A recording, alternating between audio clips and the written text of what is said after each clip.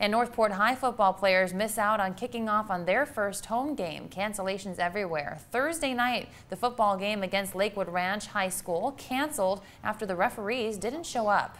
It was Lakewood Ranch's first season game and Northport's senior night.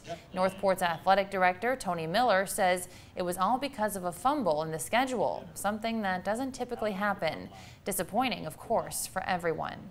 It was an unintentional scheduling mistake. The schedule was sent in and it was never scheduled. It's a little upsetting knowing you work 4 years for a good senior night and not even be able to play on it. Kind of sucks, but I mean it's just the way that things are today, and we'll just have to come back Monday and come back harder.